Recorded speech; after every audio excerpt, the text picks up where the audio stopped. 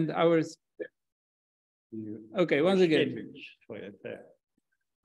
good morning. Our speaker today is Ted Jacobson. And Ted, can you share your screen? Yes. Hold on, let me just get it to the right spot.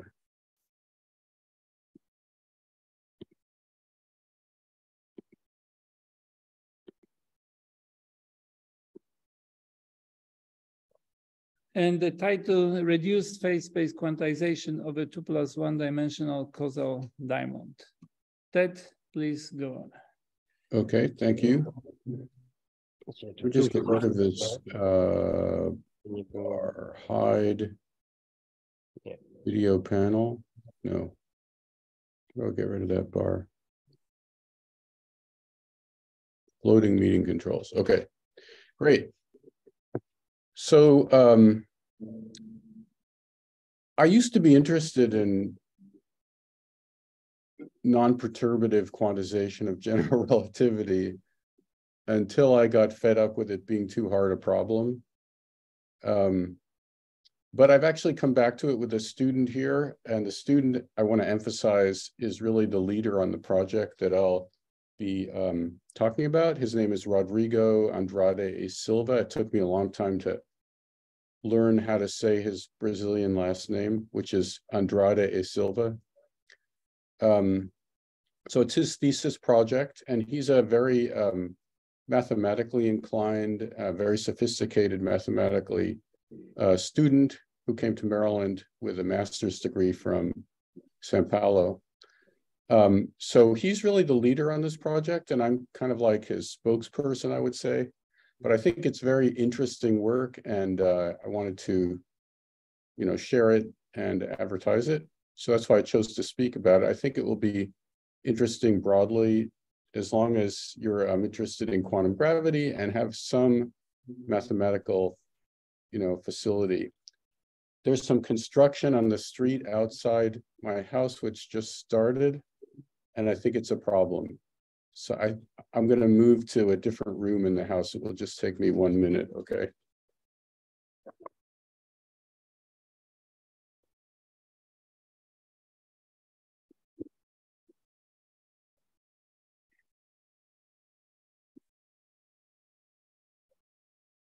I didn't realize that would be happening.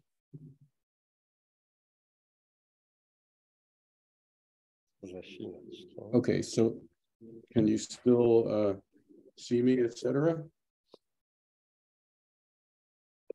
Yes. Okay, great. So we have published together a short summary of this project, very brief, which is already on archive, and an extremely long paper by Rodrigo with all details, and a lot of more material will be coming out soon. So the challenges of canonical quantum gravity are many, some of which are listed here. The ambiguity of what it means to quantize, actually, a complicated system like general relativity, the absence of local observables, of course, the non-renormalizability in higher dimensions than 3, many technical complications, the problem of time is a conceptual one, and the need to gauge fix a huge gauge freedom, and the question of whether after gauge fixing, the result depends on which gauge you fixed. So all these motivate exploring, simplified settings, but not too simple. For example, homogeneous isotropic cosmology has been quite explored in canonical quantum gravity, but it's so simplified that many of the problems don't even arise there. So the context would be best if it's simple enough to make some progress, but complicated enough to exhibit more of the issues. And that's what leads to the setting that we looked at, which is 2+1 dimensional GR. So there are no local degrees of freedom. And also, though, in order to bring in the idea of a localized or quasi-localized system, instead of considering asymptotically flat or asymptotically anti-de Sitter, we wanted to consider a bounded domain. Now, how do you bound a domain in a diffeomorphism invariant way? Well, you give the domain a boundary and specify something at the boundary. So we are taking the topology of a spatial section of our spacetime to be a disk whose boundary is a loop.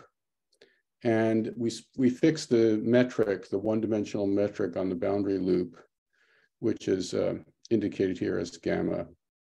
So the variables, canonical variables on the disk in phase space, before we reduce the phase space by constraints and by the gauge, are the two-dimensional metric HAB and conjugate momentum pi AB. The disk here is called D.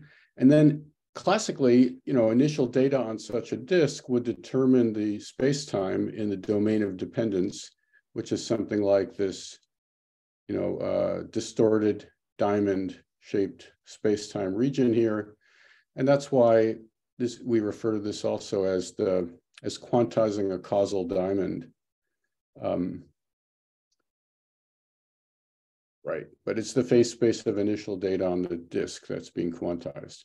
And as usual, the conjugate momentum is the extrinsic curvature K of the disk in the space-time minus its trace times the 2 metric times square root of the determinant. So that's the physical system that we want to, figure out what it means to quantize it and ideally figure out something about observables and properties of that quantum space-time. Part of the question even is, what is quantum space-time? Because, we know that naively, the metric and the conjugate momentum don't commute with each other. So they can't be simultaneously specified in quantum mechanics. And so that means that there doesn't exist a metric and an extrinsic curvature that's well-defined simultaneously. So what does that mean about the quantum nature of a causal diamond? That last question is a deep one, and actually, so far what we've done hasn't done anything to answer it or even address it. But I do think that it may be possible to make progress on addressing that question. Now, this isn't a brand new setting. We're going to carry out the reduction using this is CMC constant mean curvature gauge, and assuming a cosmological constant that is non-positive. So strictly speaking, it's nice if it's negative, but I think we can handle the 0 case also. I'll show you why there's just a slight technical question about the existence of CMC gauge globally. A similar type of thing has been done for closed space-time. So, topology of a sphere or a torus or some other Riemann surface, where once you've imposed the constraints and factored out diffeomorphisms, it leads to a finite dimensional reduced phase space. And that was initiated, I think, by Vince Moncrief a long time ago, and Arthur Fisher, who joined Vince in the project, and Steve Carlip explored it some, and also Ed Witten back in the days, like maybe the late 1980s, I think, is when this was done. But that's a finite dimensional phase space. It's also been considered for asymptotically anti-de Sitter space, where this phase space is oddly infinite dimensional. And it turns out to be infinite dimensional for the case we're treating as well. And that case is closely related to the asymptotically anti-de Sitter. In fact, the phase space will be identical, but somehow it's also physically quite different because in our case, we've fixed the boundary, the circumference of the boundary loop. We fixed the metric and therefore the circumference or the length. And there's nothing corresponding to that in the asymptotically anti-de Sitter case, because the boundary loop is infinitely big at the boundary of anti-de Sitter space. You can think of the reduced phase space we're going to wind up with as what's called boundary gravitons. It's just a fancy name for the fact it's the degrees of freedom of the gravitational field that are kind of non-locally, that are non-local and can be specified at the boundary. So then what are the physical states before we get started with the math? What's the physical interpretation of the classical states of this thing? There are no local degrees of freedom, like I said. And the diamond is locally anti-de Sitter space if we have a negative cosmological constant, let's say, because that's the only solutions to the Einstein equations in 2+1 dimensions with a negative cosmological constant. So that means that whatever the diamond is, it embeds somehow into a global ADS3 spacetime. And because it's finite, as shown in the picture, its shape is observable. In other words, its shape is meaningful in the reduced theory. So basically, this is a theory of the shapes of a finite causal diamond embedded into ADS with a fixed boundary metric. By the way, please pipe up and ask questions if there's anything you'd like me to clarify or anything object to or whatever. Okay, so what am I going to do in the talk from here on? I'm going to introduce this constant mean curvature time, solve the constraints. So if I can interrupt, I wouldn't really call this diamond as locally ADS because I understand that this is just some solution to I see, but okay. You say that since this is solution, so all solutions are locally the same. Yes. Exactly. Okay. Thank you. So if you think of so we'll solve the constraints and remove all gauge freedom and identify precisely the reduced phase space, and then also identify the Hamiltonian. Which is something actually that was done by Jim York a long time ago. Yeah, there's a lot of things in this work that go back to the early days of quantum gravity. And in fact, here's another one. Chris Isham was concerned about what does it mean to quantize a theory like general relativity, whose phase space is not just presented as a vector space. And he introduced a method called group quantization. And I will introduce that, illustrate it with an example of a particle on the sphere, and then apply it to the causal diamond. And this is where things get pretty subtle, actually, but it can be carried out precisely. And that leads to a particular, like, infinite dimensional quantum algebra of operators, which I guess I won't anticipate now, but it would be easy to say what it is. And then we want to look at irreducible unitary representations of that algebra, basically to define, quote unquote, the quantization of the theory. And we won't get that much explicit about those, but we will be able to show that the spin of the diamond, which is equivalent actually to the twist of the loop around the boundary of the diamond, is quantized. And so I'll define what the twist is and show why it's quantized. And then I'll end with open questions. So first, this constant mean curvature time gauge. We would foliate the domain of dependence of the disk with constant mean curvature slices. Again, the mean curvature is the trace of the extrinsic curvature.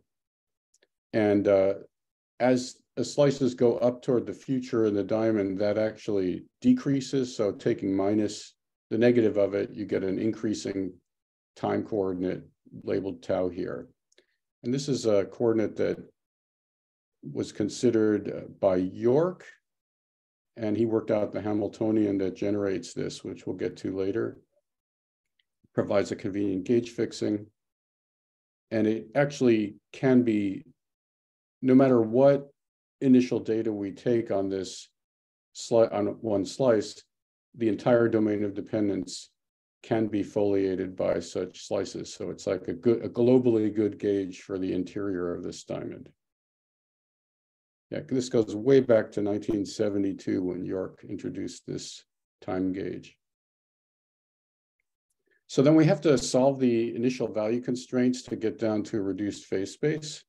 And that's what happens on the next couple of slides. This is also a very old story. I think the method of solving them on a constant mean curvature slice was introduced by Lish-Nerowitz way back in the 1940s. So you write the extrinsic curvature as a trace-free part sigma AB, and then the trace part, a half K HAB. And in terms of those quantities, the constraints are that the divergence of sigma is 0, the covariant divergence with respect to the H covariant derivative, and the Hamiltonian constraint minus the Ricci scalar plus the square of this sigma minus something called chi is 0, and chi is composed of the square of the mean curvature k, so there's actually a 1/2 tau squared, and then if there's a cosmological constant, minus 2 lambda. So if lambda is negative, notice that chi is positive always. If lambda is 0, chi is positive except on the maximal slice of the diamond. So probably we can handle chi as 0 also, because the key is that we need chi to be positive to guarantee that there exists a unique solution for the Hamiltonian constraint. Now, how do we solve it? We start with seed data, metric and a sigma, satisfying the momentum constraint for sigma and the boundary condition for the metric that reduces to the one-dimensional fixed boundary metric.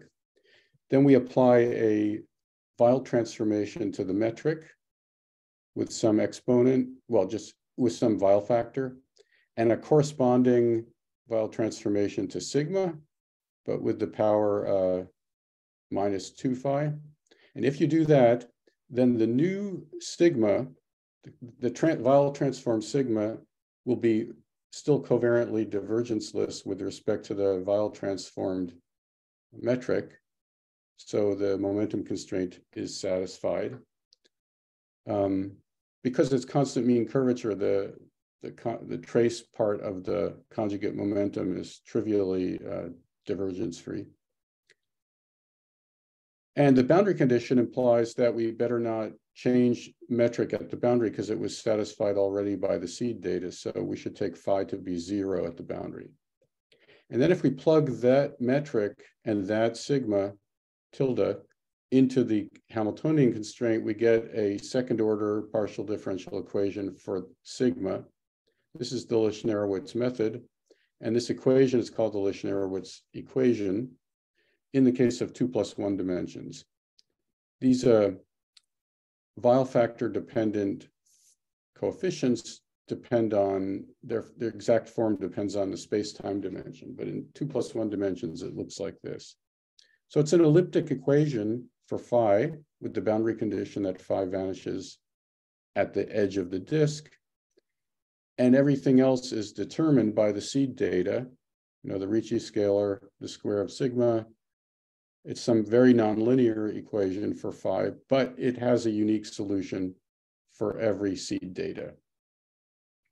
And therefore, we've succeeded in solving the constraints, provided, like I said, that chi is positive. So what corresponds then to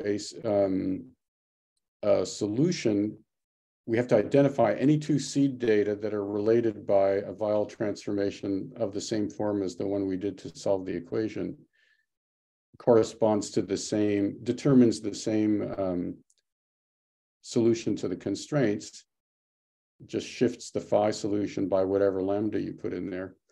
So an equivalence class of seed data like that corresponds to a unique solution to the constraints. Okay, that's good, but we still have a lot of gauge freedom that we have to get rid of. So we're now on the constraint surface, but we want to go further and get rid of all the gauge freedom. Gauge freedom, what is it? It's the remaining gauge freedom. We already fixed the time gauge freedom because we picked the constant mean curvature surfaces, we need to remove the boundary, the spatial diffeomorphisms that map the disk into itself without changing the boundary. So that is an element of the reduced phase space is an equivalence class of seed data that is not only Weyl transformed in the way that I showed, but also is then followed by the action of a diffeomorphism psi that maps the disk to itself, that maps both those two tensors. And this lambda should be 0 at the boundary because we're preserving the boundary metric as before. And the diffeomorphism psi is also trivial at the boundary. So that's a kind of abstract statement about what the phase space is. It can be identified. Actually, these are conformal geometries, the set of all possible conformal geometries with a given boundary metric. It would have been trivial if the topology, let's say, of the space were not a disk, but were a sphere, because then there's only one conformal geometry. If it had been, let's say, a torus, there would be a moduli space of conformal geometries. And in this case, it's actually an infinite dimensional space. And the symplectic form on this phase space, we inherit from the original Poisson brackets between the conjugate metric, with the metric and its conjugate momentum. And so what this really is a cotangent bundle of the space Q, which is just the conformal geometry. So the phase space is the cotangent bundle of the space of conformal geometries of the disk with fixed boundary metric. And the symplectic structure that we get from the original, let's say Lagrangian of the theory, is the canonical symplectic structure on a cotangent bundle. All cotangent bundles have a natural symplectic structure arising from their canonical one form, and that's the one that we have here. Let me just pause for a second to make sure. Are there any questions about this?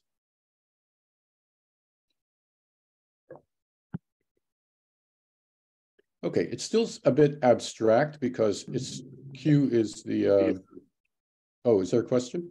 Everything is clear. Yeah, thank you. Go on. Okay, great. So Q again is the conformal geometries, but that's a word. It's not an equation. It's not a formula. How do you coordinatize these conformal geometries of the disk? We're going to do that.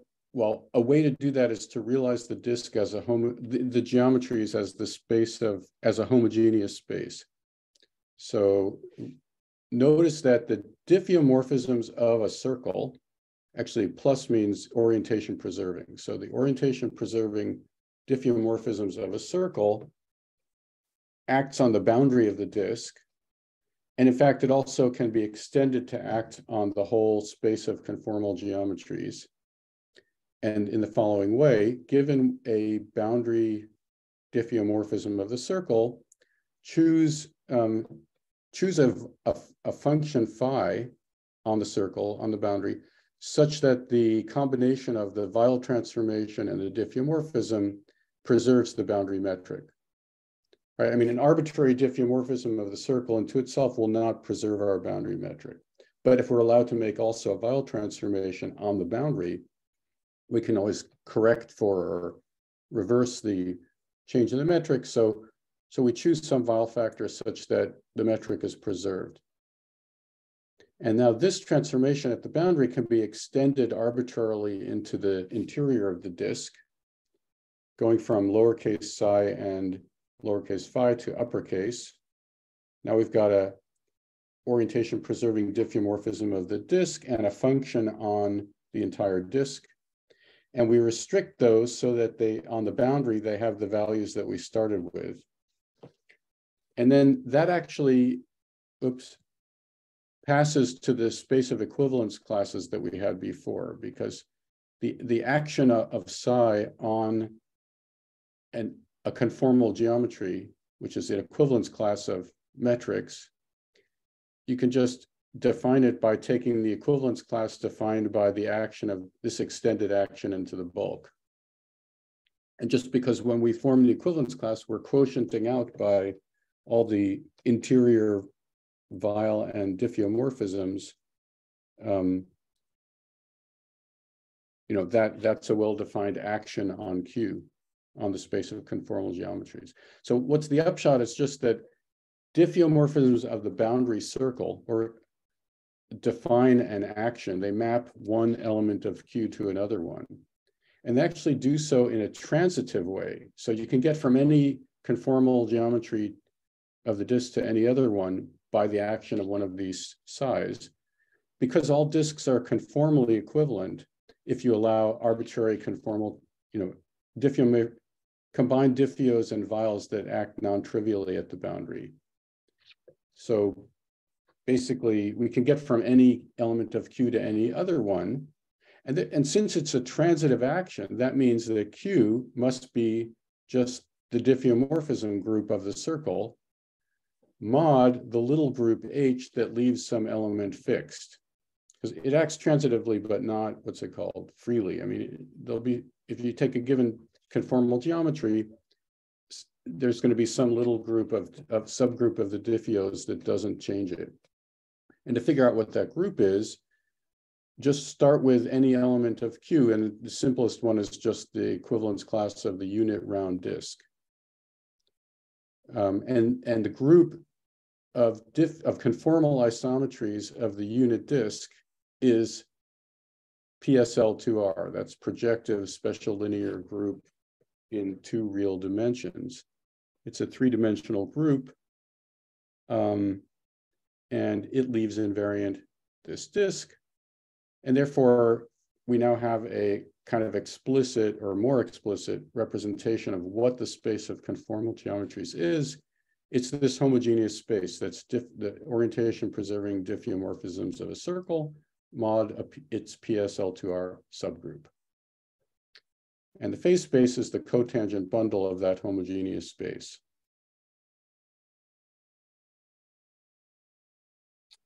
So we've made quite a bit of progress at the classical level now in an explicit characterization, well, fairly explicit, as a cotangent bundle of a homogeneous space. We thought actually that this was different from the asymptotically ADS3 case, where it's been shown by Maloney and Witten that the reduced phase space is actually Q cross Q, namely this homogeneous space cross itself. And I think roughly speaking, that sort of corresponds to like right moving and left moving diffeomorphisms at the boundary. And we thought these two were different because they certainly look different, the cotangent bundle of Q and Q cross Q, but apparently it's actually, they're the same when our Q is identified with the diagonal of Q cross Q.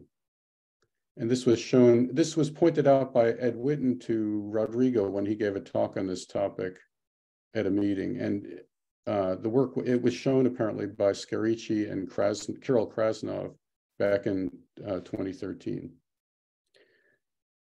But it wouldn't be natural for us to present the phase space as this product because it comes to us geometrically in this other form. Because the space of geometries of our disk is the natural configuration space of conformal geometries. This other form is more natural when you have a time-like boundary at infinity in asymptotically ADS. I still find it kind of puzzling, though, that they're the same because in the asymptotically ADS case, we're specifying the boundary asymptotics of the metric, but not the length of the boundary metric. So we have this other ingredient in our construction, just specifically the length, but I guess that just doesn't make much difference because it's still fixing a boundary metric, which is done in either case. So as I said earlier, the interpretation of these states is all the shapes or ways of embedding this diamond into the ADS, but you can also think of it as just the ways of embedding the boundary circle into ADS as the boundary of a space-like disk. And here's a picture of a few ways of doing it. So this is a picture, like a coordinate picture. If we take the T, R, and theta coordinates for the ADS metric, and then just treat them as Cartesian coordinates in 3 dimensions and plot our boundary curve with different values of the, with different types of boundary curves, just to give you at least a little bit of intuition.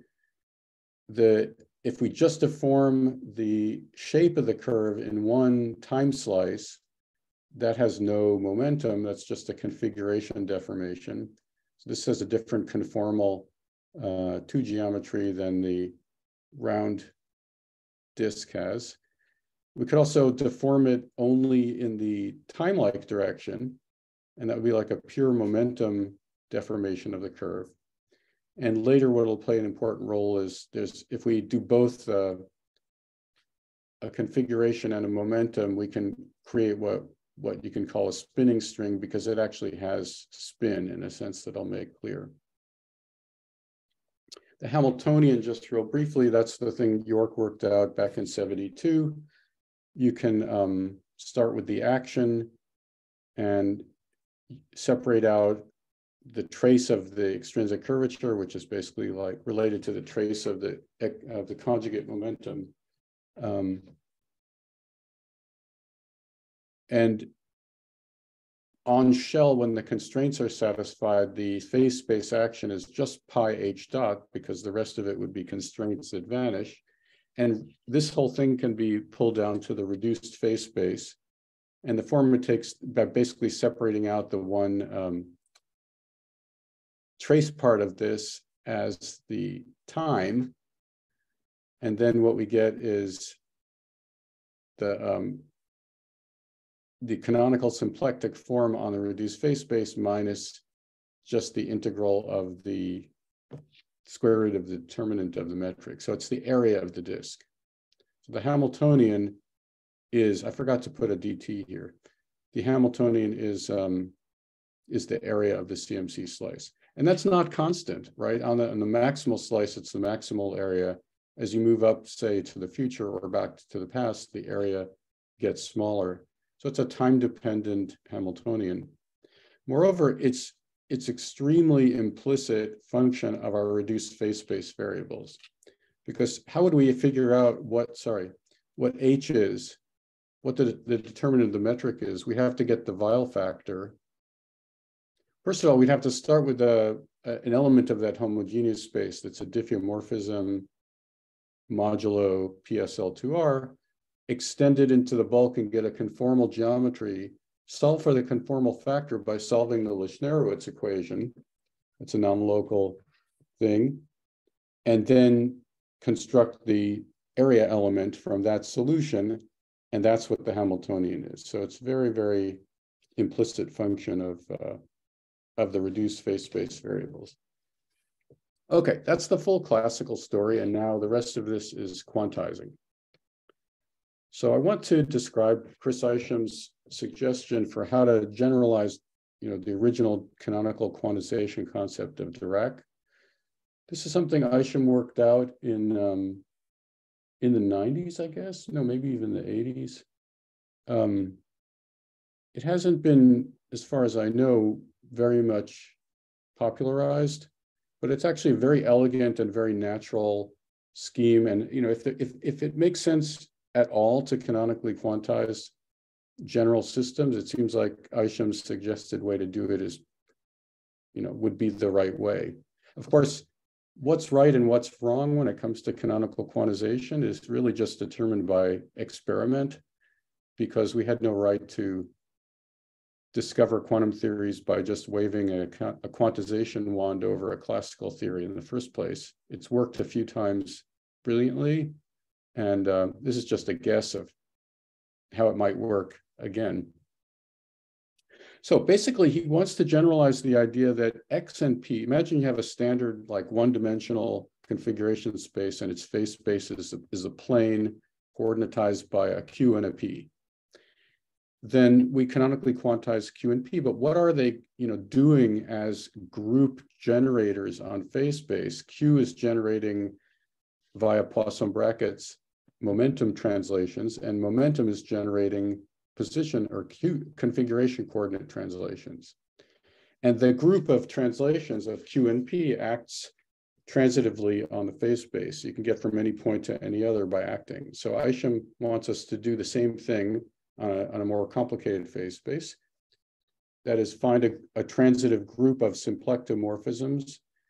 And once we have it, what it means to canonically quantize is find the canonical generators of that group classically, called charges or Hamiltonians, and find their Poisson bracket algebra, and then find unitary, irreducible, in general, projective representations of that algebra or of that group.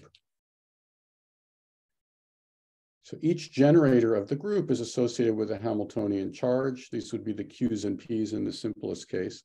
The Poisson algebra, that is the algebra of functions on phase space that generate this group transformations by, canonically as Hamiltonians, is isomorphic to the algebra of the group you started with, possibly with a central extension. Because to realize it canonically, in general, you need a central extension. And transitiveness is important because it implies that any observable, any function on the phase space can be expressed in terms of these charges Qi that generate these group transformations. And finally, then quantization would be the standard replacement of Poisson brackets with 1 over I h bar times commutators. And you can see that this whole scheme depends on choosing that group, and in general, phase space would admit more than one transitive group of symplectomorphisms. And once you've got the group, on a choice of the representation of it. So there's a lot of choices involved here, but maybe in some cases, there's a particularly natural choice. Excuse me, I have a question. Don't you have, say, maximal group G of symplectomorphy? Something like maximal group. Yeah. I don't think so. I'm not sure what you mean by that. Oh, I guess, yes, you could, but then you have way too much. So yeah, that I didn't write that down. You don't want the group to be too big. You kind of want a minimal group. Because otherwise you have too many independent quantum operators, and the quantum theory won't have a nice correspondence to the classical theory in a classical limit.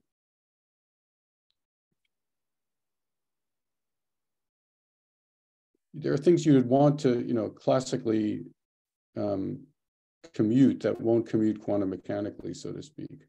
So I think it's key to make it kind of minimal. There is one restriction we can impose, and this turned out to be interesting in an example I'll mention in a second, that there can be Casimir invariants of the Poisson algebra, which, as a correspondence principle, we can demand that they have the corresponding quantum Casimirs have the same value. And that's a way to pin down a little bit the representation of the quantum algebra. And I want to just describe here, before we get back to the diamond, an example. So as we were doing this, in order to get more familiar with the scheme and how it worked and what it meant, Rodrigo and I considered the very much simpler problem of a particle on a two-sphere. Just a single, non-relativistic particle moving on a two-sphere. So this is something that Isham had actually considered originally. We souped it up with a magnetic monopole, which I'll mention in a second, but just to give you a conceptual idea of how the whole scheme works, this is a very good example. So the two-sphere, the phase space then is the cotangent bundle of the two-sphere. And the two-sphere is actually a homogeneous space. It's the quotient of the three-dimensional rotation group SO3 by an SO2 subgroup that leaves invariant a point. Any point. So it's a homogeneous space. Now, a natural group that acts transitively on this phase space can be constructed as follows. First of all, obviously SO3 acts on the configuration space, and that can be lifted naturally to the cotangent bundle, that configuration action. So we've got a big piece of the group right there is just SO3 action on the phase space. But it's not enough because it doesn't act transitively, because it really acted only on the coordinates on the sphere, and then by lifting, it acted on the cotangent vectors. But we need a way to translate the cotangent vectors on one fiber. See, this SO3 maps points to points and the cotangent vectors at one point to those at another point.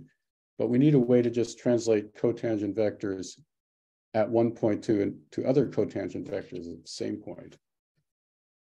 And to do that, we do that, and it ends up being the three-dimensional Euclidean group is the group structure of our group. How do we define the momentum translations? Well, Isham suggested that we think of the sphere as embedded in a three-dimensional space, three-dimensional vector space, as an orbit of SO3, which is actually, and then the cotangent vectors in that vector space that SO3 is in sorry, I'm saying it wrong. The dual vectors in the vector space that SO3 is embedded in are also cotangent vectors when restricted to the orbit. And so we can just shift the cotangent vectors by the dual vectors of the space in which the configuration space is realized as an SO3 orbit. This sounds complicated. I made it sound more complicated than it is. Let me say it a different way. Take the two-sphere realized as an orbit of the rotation group in three-dimensional Euclidean space. Take the linear coordinates of that three-dimensional Euclidean space and restrict them, like X, Y, and Z, restrict them to the surface of the sphere, and they define functions on the sphere that whose differentials are cotangent vectors, and they can be used to just shift the cotangent vectors. So those are the momentum translations. And together with SO3, they form a 3D Euclidean group that's the semi-direct product of the rotation group with these momentum translations. Now, so we have to quantize, we want to find irreducible unitary representations of that Euclidean group. And they're classified, those representations are classified by the action of the SO2 little group using this so-called Mackey theory. You can classify all the representations. And the little group corresponds to the spin of the particle. And if you match the Casimir invariant of the classical and quantum algebra, you determine that the spin is zero if we started with a particle with zero spin on the sphere. Now, to get some practice, Rodrigo and I considered, generalizing this question to adding a magnetic monopole flux and making the particle charged. So now we have a uniform magnetic field on the sphere. We included the magnetic field globally. There's no global vector potential on the sphere that gives a magnetic monopole field, but you can globally include the monopole instead by adding to the symplectic form, the natural symplectic form on phase space, the magnetic field 2 form. And that's a way that was discovered a long time ago, that you can incorporate an external electromagnetic field in phase space by changing the symplectic form, basically by adding the field strength to the symplectic form. And when we do that, the quantizing group is still the same Euclidean group, but there's a different Casimir invariant, which actually reflects the charge and the strength of the magnetic field. And that, when we quantize, that actually leads to the famous Dirac quantization condition on the monopole charge. That is, if we demand that the Casimir of the classical charged particle in this magnetic field on the sphere is matched in the quantum representation, the magnetic field, the magnetic monopole strength times the electric charge is quantized. we actually classified all the representations purely algebraically, kind of using the way you classify representations of the rotation group. We did it for this Euclidean group and explained how they're related to the ones you get using Mackey theory. And that's in this paper that's also on the archive. It's a different, it's not the Diamond paper, it's a separate paper. So I paused on that just to hopefully give you some intuition about how Isham's group quantization scheme works when you start with a phase space that's cotangent bundle of a homogeneous space. And now we want to apply it to the case of our causal diamond or our disk. So because again, Q in our case is this homogeneous space, it's the diffeomorphisms of the circle mod PSL2R. The configuration translations are nothing but the action of the diffeomorphism group of the circle, and that action can be lifted to a symplectic action on the cotangent bundle. And then we need, again, momentum translations. So we used Isham's recipe. He said, given a group that acts on a configuration space, find a representation of that group on a vector space so that at least one orbit, some orbit of the group, is isomorphic to the configuration space. This was in the case of the particle in the sphere, that was finding a representation of the rotation group on three-dimensional Euclidean space, such that it had an orbit that was equivalent to the sphere, the two-sphere. And then let the linear coordinates on that vector space define the momentum translations. Actually, it's by minus the differential of the coordinate. Or putting it differently, we're letting the dual vectors in the vector space V define translations of the cotangent vectors. Now it gets a bit subtle. Okay, because we're dealing with infinite dimensional groups, and unlike the case of the particle in the sphere, there's no representation. Well, we don't know any representation of diff S1 that has an orbit isomorphic to this quotient of diff S1 mod PSL2R. But in the mathematical physics literature, it was already known that there is an orbit of a centrally extended diffeomorphism group.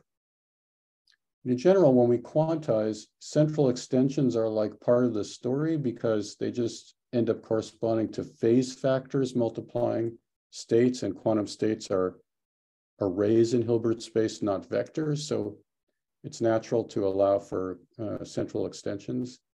And the central extension of the diffeomorphism group by one central generator is called the Virasoro group. And there is a representation of the Virasoro group on its dual Lie algebra, which is isomorphic to Q. So that's the orbit that we're going to use. Here's kind of like a conceptual picture of it.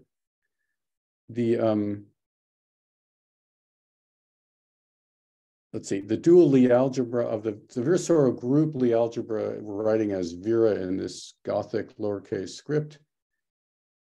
The dual of it is indicated with the star there. And that's equivalent to the dual of the algebra of the diffeomorphism group, semi-direct sum, with just the real numbers as an additive group. So we're going to take the group action to be K, the Virasoro group, and the space we're acting on is the vector space that's the dual of its Lie algebra. And then we get this orbit that's equivalent to Q. And this gives us a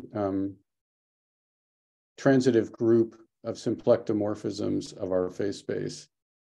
If we add, as I said, the translation by the dual vectors in V. Now, V was already the dual of Vera, so it's the dual of Vera, semi-direct product with the Virasoro group. And that's our transitive group action. This is a formula expressing what I just said in words of how it acts, but I think I should keep going. I'm sorry. Yes? I wanted to ask, what's the action of this additional R factor on Q? The action of the additional, oh, it's trivial. Okay, thanks. But it's needed in order to get an orbit that's equivalent to Q. Okay, so now we're going to represent this by Fourier basis. So it'll be a little more explicit, like what algebra we're actually talking about. The algebra of the group is the Virasoro algebra as an additive group, semi-direct sum with the Virasoro. That was, again, because we started with this group that's the semi-direct product of the Virasoro group with the dual of the Lie algebra of the group. So when we go to the level of algebras, that just becomes the semi-direct sum of the Virasoro algebra as an additive algebra with the Virasoro algebra. Virasoro algebra, it's just that basically the infinitesimal diffeos semi-direct sum with the central generator piece. And infinitesimal diffeos are vector fields on the circle. So we can Fourier transform those vector fields and work with an indexed basis, indexed by an integer, because the circle is a closed group. We can Fourier analyze with respect to an angle coordinate around it. And the Q translations then, so it only have an element in the second factor here. And those would be given by just e to the I n, we're using a complex basis, e to the I n theta, where n is an integer, times the vector field d by d theta on the boundary. And the central element is just some fixed central element. And then the momentum translations act in the other factor similarly. And if we work out the algebra of this group, it looks like this. So the K's, the momentum translations commute with themselves, and the generators of the Virasoro group have this famous Virasoro group algebra with a central extension. This is written slightly differently than is sometimes seen, and that's because our definition of L0 is shifted by a constant compared to what's a more standard way of writing it. And then the L's act on the K's in the way that's indicated by the semi-direct product. Okay. And there are two central charges here that have to be chosen, R and T, but by the Casimir matching, they'll be fixed. So to figure that out, we need to find functions on phase space. So this is just the group structure, but we need to realize this group as canonical transformations on the phase space. So we have to find functions on the phase space with that acting as Hamiltonians generate these group transformations. And that can be done, and we just rename them, the generators L and K, to their names as functions on phase space, Pn and Qn. And the central charges, in order to match the in order to realize this group on the phase space should be, R should be 0 and T should be 1. Let me go back and say what they were. R was the central extension in the LL commutator, and T was the one in the KL commutator. So the Poisson bracket algebra now, we're almost at quantizing, is then given by this in terms of these PNs and QNs. Now, this algebra happens to be the same as a centrally extended BMS3 algebra. BMS3, the Bondi-Metzner-Sachs group, is familiar, not at all in this situation, is familiar as a group that acts on a null boundary of space-time, of an asymptotically flat space-time at null infinity, corresponding to rotations and like scalings and shiftings rather of the on the null generators. But here it's appearing in a completely different setting. Our causal diamond does have a null boundary, in its domain of dependence, but we haven't used that anywhere in this construction. This is actually just a transitive group that was natural to choose that acts on our phase space. But it is the same as the BMS3 group. So this is the group that we want to quantize, that is, find irreducible unitary representations of, and in a way that has the correct, well, preserves the classical Casimirs. So when we quantize, we basically turn those things into operators and divide by IH bar. So here's our quantum algebra. And because we use complex functions, these are not Hermitian, but the Hermitian conjugate of Pn is P minus n, and similarly for Q.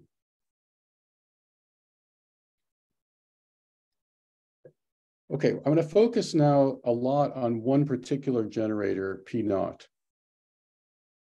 The charge P naught can be interpreted as the spin of the diamond, or the spin of this element in the phase space.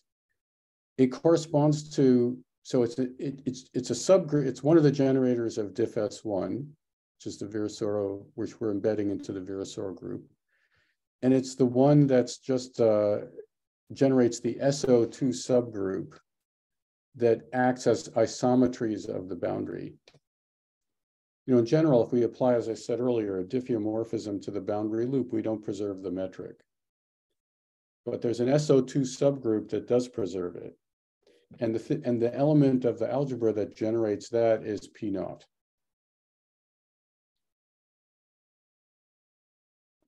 So it could be considered as the spin because it's direct analog of the rotation generator that preserves the asymptotic metric, let's say, in an asymptotically flat spacetime, or even asymptotically ADS. But it turns out it's also proportional, and I don't have an intuition for why this is true, but it's a calculation that shows it. It's also proportional to the twist of the boundary loop, which I'll define sharply in a second.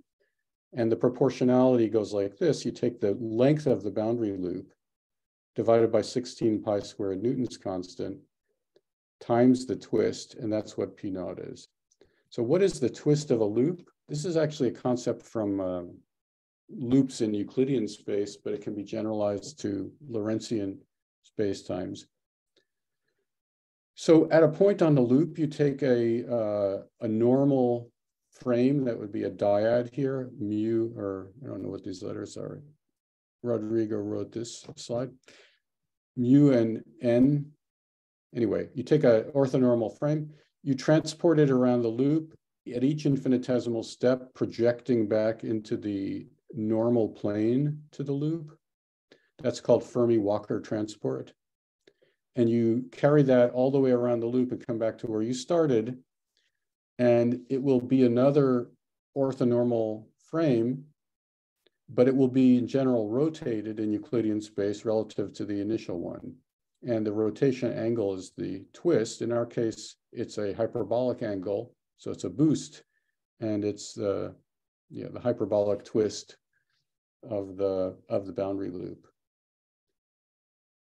And why that function of the geometry is the same as the spin, yeah, like I said, I don't have an intuition for why that's true. But it's a characterization of the way the loop is shaped. Here's a picture we got from Wikipedia, actually, of a Euclidean example. So the twist is actually the integral of a density along the curve that's called the torsion. And here's just a graphical representation of what happens when you Fermi-Walker transport. It's a little hard to see, of course, what the final rotation is because this is moving around, but that hopefully gives you a little bit of an idea. Okay, so now I'm getting near the end. Actually, how much time have I eaten up? Can you tell me, Jurek, how much time is left? We are not very rigorous about this, so you can talk for 15 minutes, and it will be still considered as a regular time. Okay, I think it'll actually be less than 15 minutes more. Okay, so here's the thing. This P naught we can infer from the form of the algebra that this P naught is quantized. And that will mean that the twist of the boundary loop is quantized. So how do we infer it? If we look at just a special case of the algebra commutation relations, we find that the commutator of P naught with any Pn is n times Pn, and with any Qn is n times Qn. And this means that the Pn and the Qn act as ladder operators, that if we act on a state, suppose we start with a state that's an eigenstate of P naught with eigenvalue s, some s. P naught is Hermitian, so any real number s. And we act on that state with Pn or Qn, that shifts the eigenvalue. It gives us a new eigenstate of P naught with a new eigenvalue that's s plus n. So since n runs from minus infinity to infinity in the integers, the spectrum of P naught is s plus all possible n's. Since n's are any integer, we might as well restrict s to the unit interval. And since we're looking for irreducible representations, we should pick one s rather than including representations with many s's in the spectrum. Now there's an interesting restriction on s if we preserve the fact that the classical theory is time reversal invariant. Because a time reversal flips the sign of this P naught. I guess that's kind of obvious if you think of it as the spin. Time reversal would flip its sign. You can just show from its definition that its sign flips. And so the spectrum of it, if the quantum theory preserves that classical or realizes that classical time reflection symmetry, the spectrum of P naught should be invariant under sign flip. And that's only true if s is 0 or 1/2. Any other value, if you flip, you would get a different, the negative values would not be just the negatives of the positive values. So there are two possible quantizations that preserve the time reflection symmetry, and the twist of the diamond boundary loop is then quantized. Let me bring in the H bar a little bit explicitly here, going back to the quantization of P naught. So P naught is quantized, but P naught has dimensions of action, like a rotation generator. So this quantity here has dimensions of action. So it's going to be proportional to s plus n times H bar. And if we solve for T, the H bar will be multiplied by G and divided by L. So we'll get the ratio of the Planck length to the boundary loop circumference. So here's the formula for twist quantization. If the boundary loop is very big compared to the Planck length, the units of twist quantization are very tiny. And so we get the classical limit that there's no quantization, and the limit of 0 Planck length are very large boundary loop. We found it remarkable that you could, so we haven't actually found explicitly a representation of this algebra. We just used the algebra structure and this time reflection symmetry a little bit to infer this property of the boundary loop. So let me just summarize what I've said and on this slide, and then I just have two slides where I mentioned some open questions, and that's the end.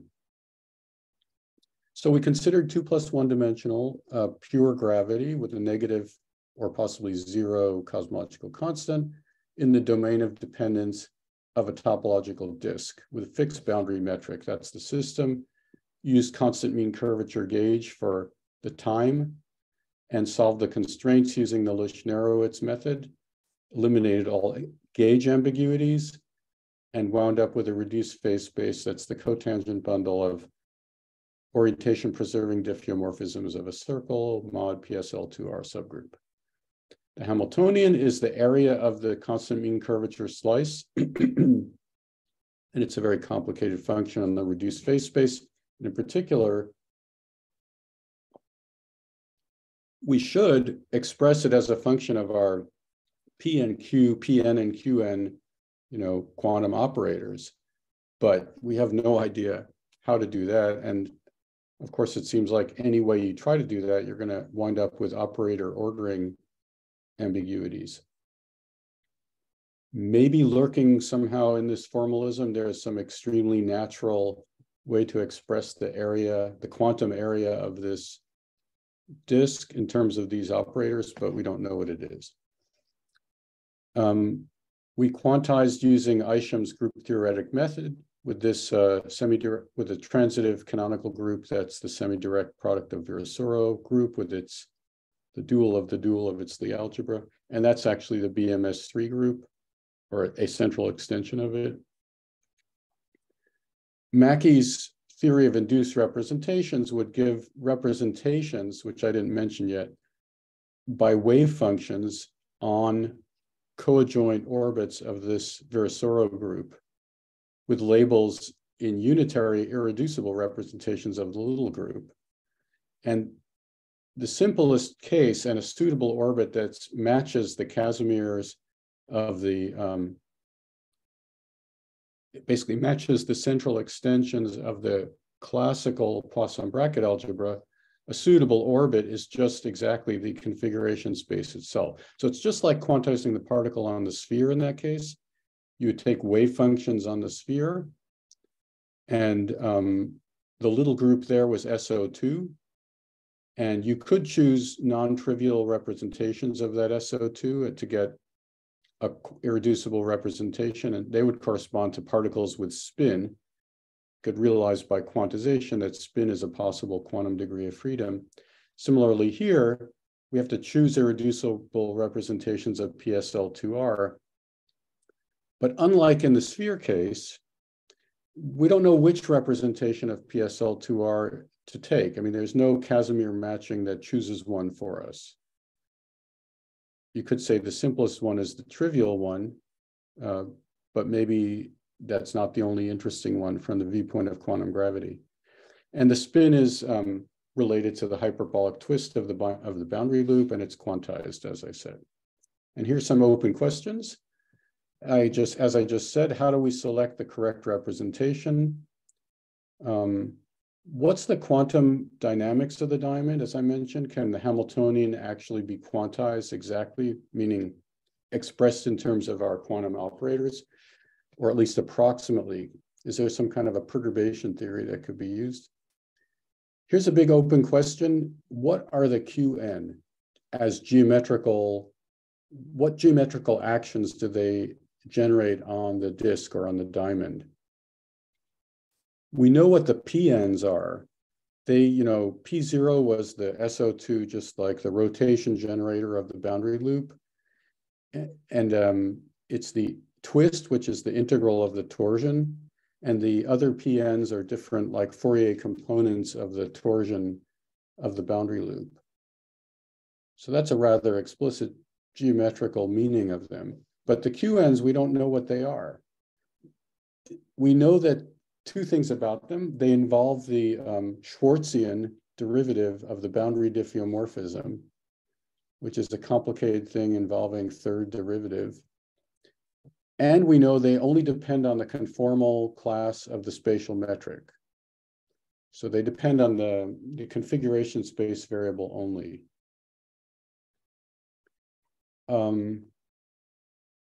Let's see, yeah. What about Q naught? So focusing on Q naught, it's an interesting one.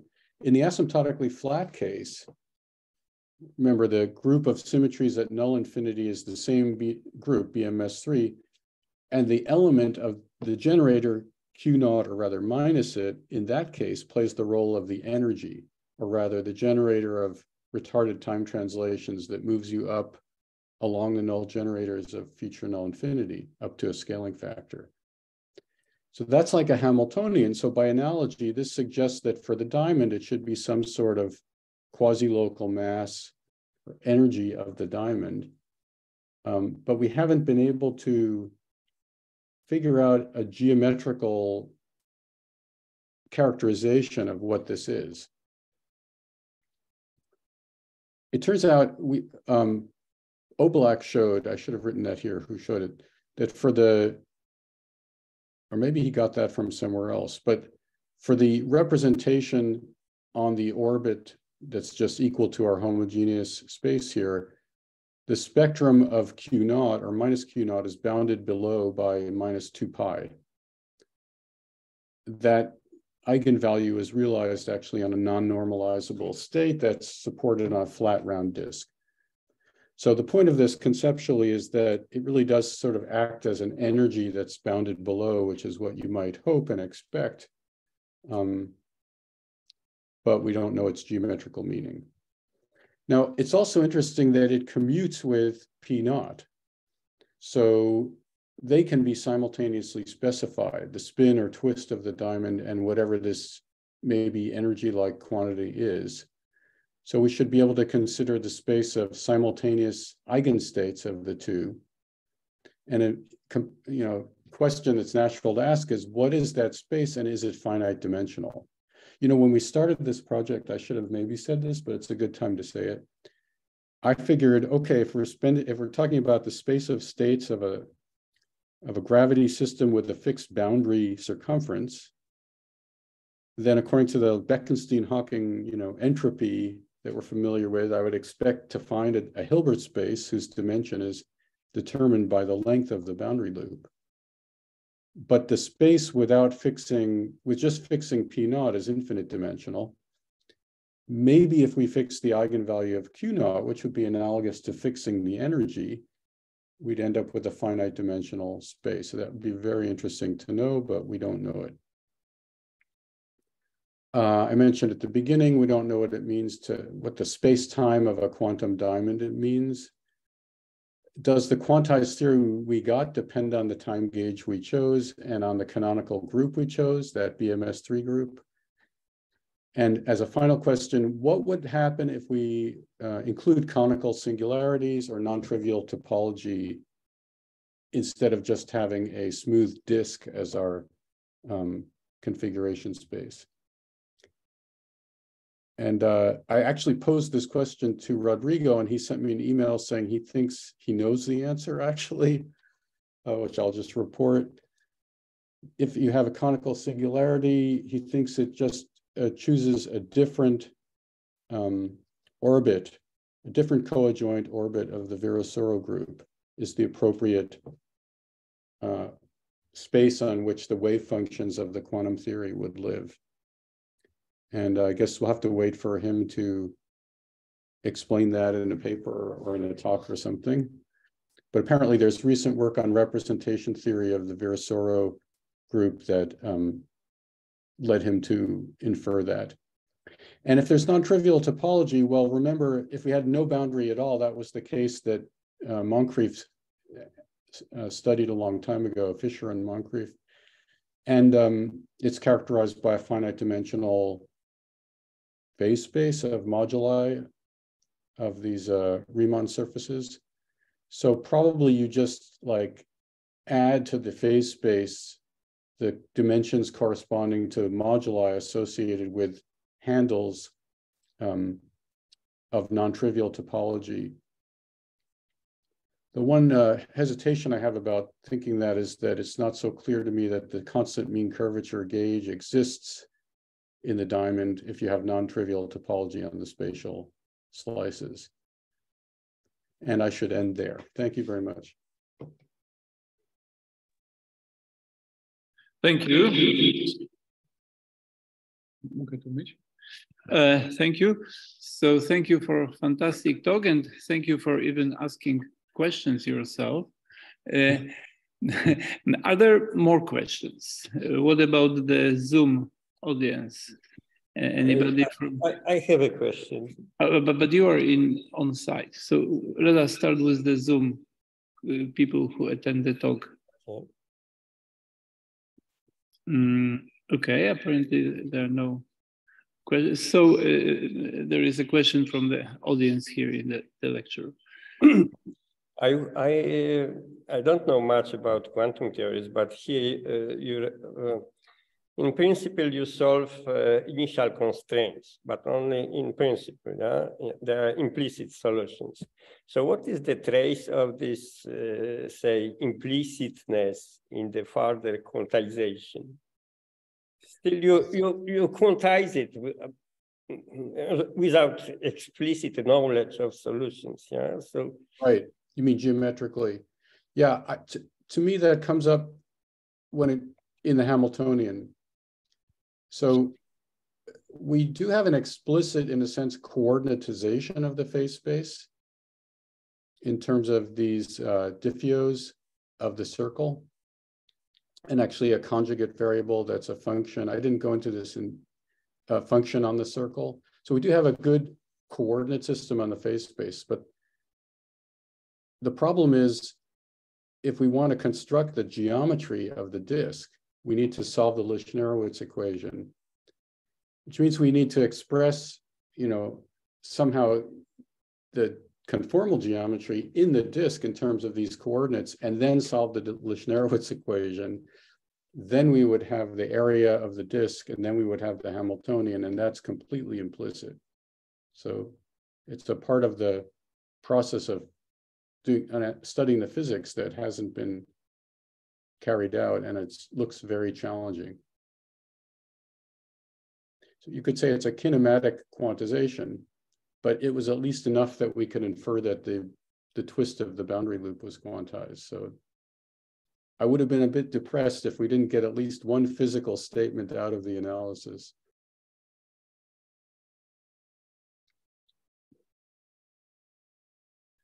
Okay, there is another question, Maciej Kolanowski. Yeah, actually I have two questions. So first of all, is this another form or your phase space as a product of two spaces? Does it give you any other natural choice of quantization, or is that just an algebraic thing? I think it would give you a different different group to start with Isham's method, right? Because I think you could have something like a Virasoro times a Virasoro instead of a BMS3. Okay. And that would still act transitively on the phase space. And I guess... Can't you actually get BMS3 from Virasoro times Virasoro in some limit?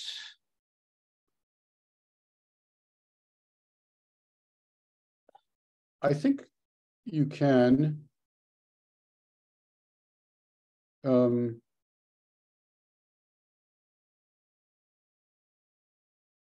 think it's a group contraction, but I'm not sure. But why do you ask that? Just in general. Okay, but I also wanted to ask if to include conical singularities, you need to choose a different orbit, then I guess that a group of symplectomorphism would be actually different, right? Oh. I don't think so. No, because I think the idea here is that you would not have to change that. The phase space, it sounds like what Rodrigo was saying, and I'm only kind of like transferring partial statement from him in an email. But my interpretation of what he said would be that there's a different Casimir matching, that the only way that presence of the conical singularity affects the algebra is through the value of a Casimir invariant or central charge. And therefore you would, in order to realize that central charge, the same one in the quantum theory, you would have to choose a different orbit of the coadjoint representation of the group, but not that you would change the group.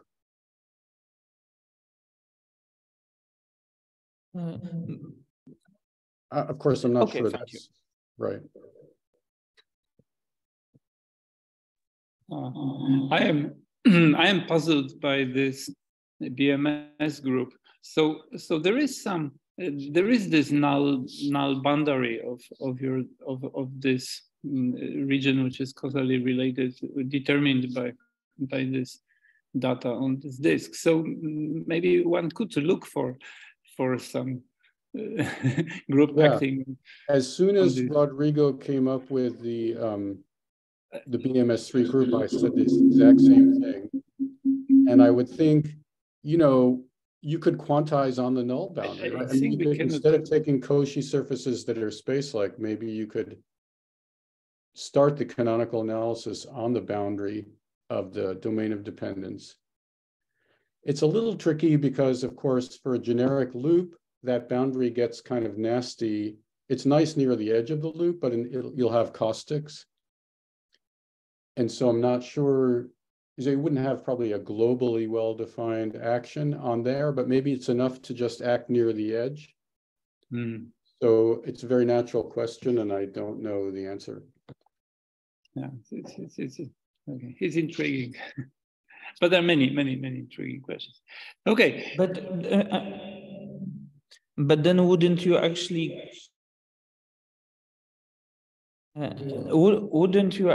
get then? I'm sorry, we have too many mics here. Okay, wouldn't you get then actually BMS3 times BMS3? Or would you have to choose some diagonal part or something like this if you wanted to act on the boundary? You mean because there's a future and a past component to the null boundary? Yeah. I think one should be enough. That is, you could just restrict to either the future or the past for your quantization, because either one would be a Cauchy surface. But this is pure speculation.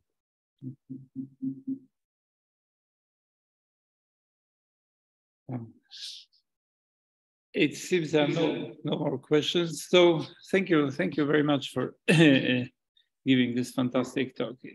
It was really very interesting. Oh, sure. Jörg, do you want to chat for